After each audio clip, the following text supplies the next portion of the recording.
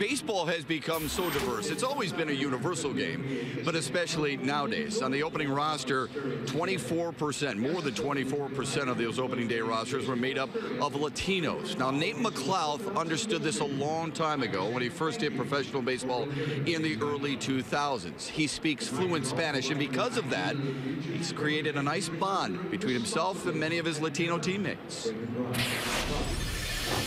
Yeah, I mean, it's the best Spanish that I ever hear in an American guy.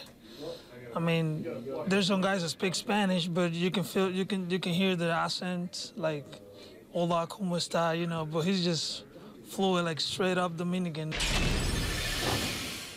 I'm very impressed of McLouth. I mean, it's amazing when you see an American guy, you know, speaking like perfect Spanish, and I think he's Dominican.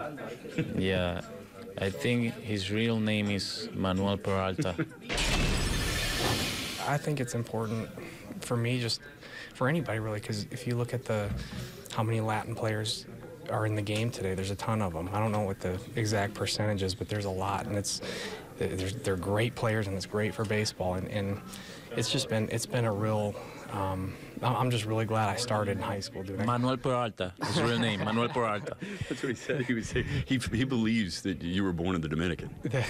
That's funny, and it's fun to be able to give him a hard time and stuff like that to mess around with these guys. But it's important. It's just, I can remember my mom. We had in high school we could choose between Spanish and German, and my grandma is from Germany, so my mom's like, yeah, you got to take German. You got to take German. Well, I ended up taking Spanish, and it's worked out great. She doesn't tell me I should have taken German anymore.